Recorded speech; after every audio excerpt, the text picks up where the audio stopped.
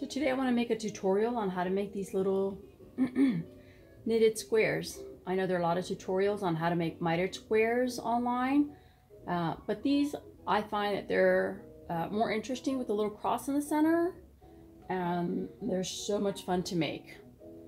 This is one that's been blocked. It's a little more stable, and you can make these as small or as big as you'd like.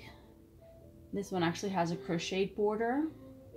And at some point, I'd like to make a blanket with squares this big. And this is a lot of fun to do.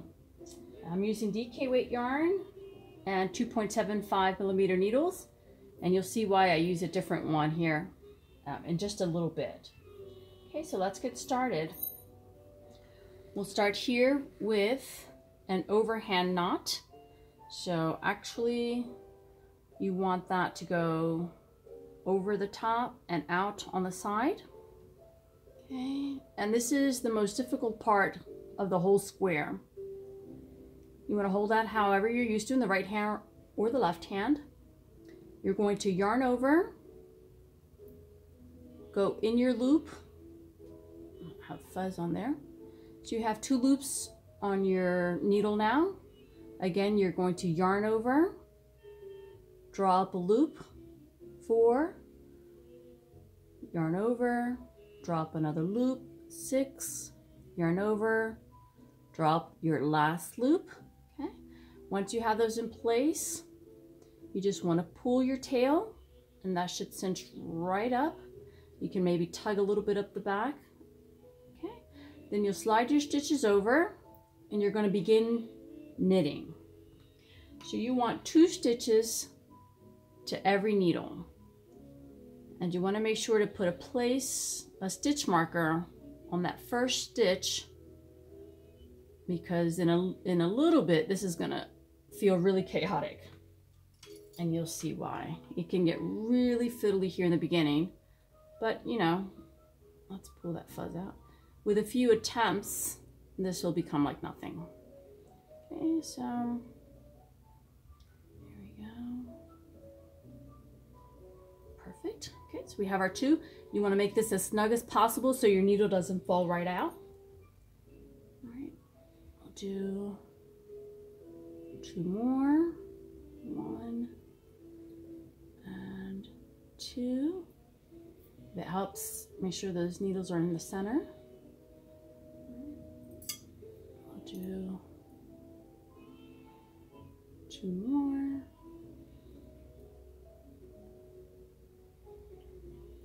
And I like to use a different needle for the last 2, just because this way I know where my starting needle is and where my last needle is. Because once you start stitching these, I think the first 3 rounds, these needles can get quite tangled, and trust me, you will lose your position and you'll have to start all over again. And once you get those 8 stitches on your needle, you can cinch that tail up again and you'll get a nice closed center. Okay. So again, we'll find that first stitch. Okay, here's our first needle. So we want to start knitting on this. So the object here is we're going to increase 2 on each segment. Okay? So initially we have 3 stitches. We're going to knit 1, yarn over, knit 1. All the way around. And on each following segment, we'll just do a knit or a plain row, and then increase 2. So you'll knit 1, increase 1, knit to the last stitch, increase 1, knit 1. And you'll just continue doing that all the way around until your desired square size. And I'll show you right here. So on the very first round, okay, we will knit the first one, yarn over, and knit the last one. Okay. Grab the second needle, knit 1, yarn over, knit the last. Third needle,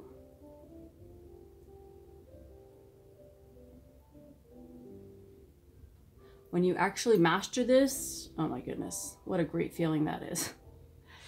Knit one, yarn over, knit the last one, and my final needle here. We will knit one, yarn over, knit the last one. Okay, and like I stated, next we will knit a complete round. Okay, so we'll just knit all 3 stitches on all 4 needles. Okay.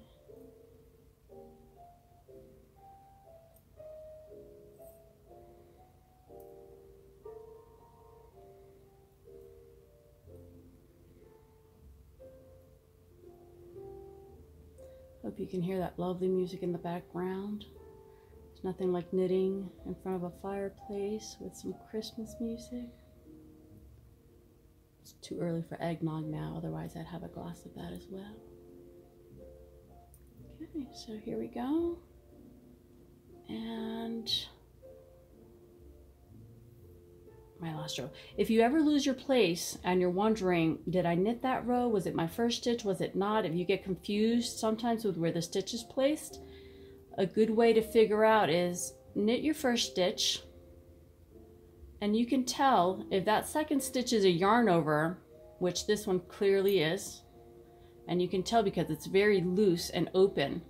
That means you haven't knitted all the way through. So this is the 4th needle here. Okay, see there's that last stitch, you can tell it's not a yarn over because it's nice and tight. So there you go. Okay, now we'll do the increase round again. And like I said, we will knit one, yarn over, knit all the stitches in the middle, which right now are only 1. And then on your last, before your last stitch, you will yarn over again and you'll knit. So as you're going, your stitches will start growing this way. It'll start increasing and you'll have those beautiful segments. They'll keep growing and growing. And this is basically the entirety of the square. You'll knit one, yarn over, knit one, yarn over, and knit. Okay.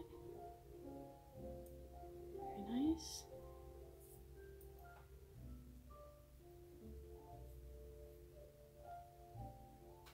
One, yarn over, knit to the last stitch, yarn over, and knit.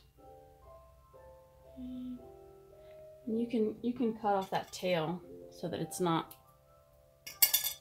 bothering you at every corner. Okay. Knit one, yarn over, knit one, yarn over. Okay, now we'll do just a plain round of knitting. Nice.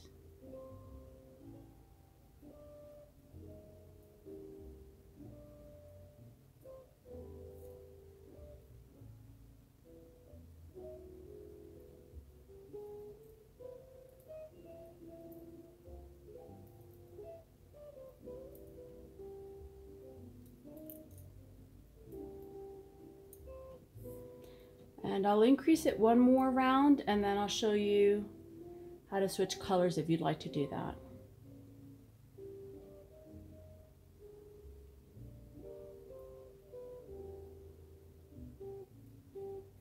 Okay. And I believe we're back at the first needle. And like I said, if you're not sure, what you want to do is you want to knit the first one and check out that second stitch. And actually, that's a yarn over, so that I know this is actually my last needle. Knit that. That's a yarn over. Okay. So this is back to needle one. And we'll go ahead and increase. It's starting to look like a square. Okay. We'll knit one, increase, knit all the way to the last stitch,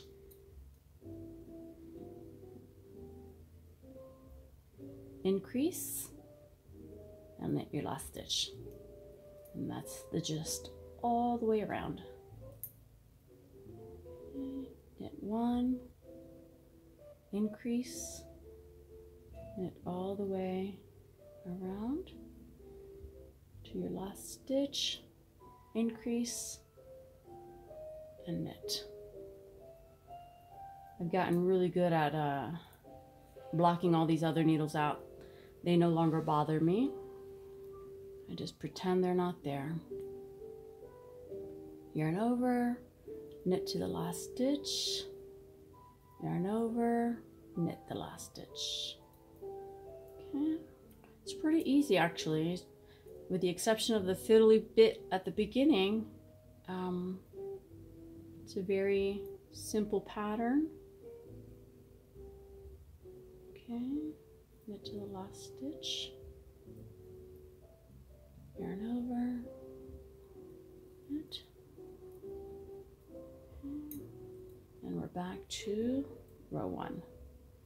Okay, sorry about that, I had a little coughing fit. So we'll go ahead and start the next round. So I did my increases all the way around, and now on the knitted part I'm going to add another yarn. So you'll grab this as you usually do, however you tension your yarn. I have my tail back here. What I like to do is hold it with my fingers back there so it doesn't go anywhere, and then you're just going to start knitting as usual. Okay. So I think the first 3 stitches will be a little bit cumbersome, a little bit fiddly, but once you get those 3 in, you're just going to knit as normal all the way around, and we'll increase on the next round. And that's pretty much it. We'll keep going, and then you'll bind off as you would bind off any other project. You can add a crochet trimming if you'd like, or leave as is. I'm sure any other trimming. It can be fun to experiment with different maybe crochet borders. Might be nice. A little flare. So I'm just going to finish on this round and give you an idea of what this looks like at this stage. Alright, and a final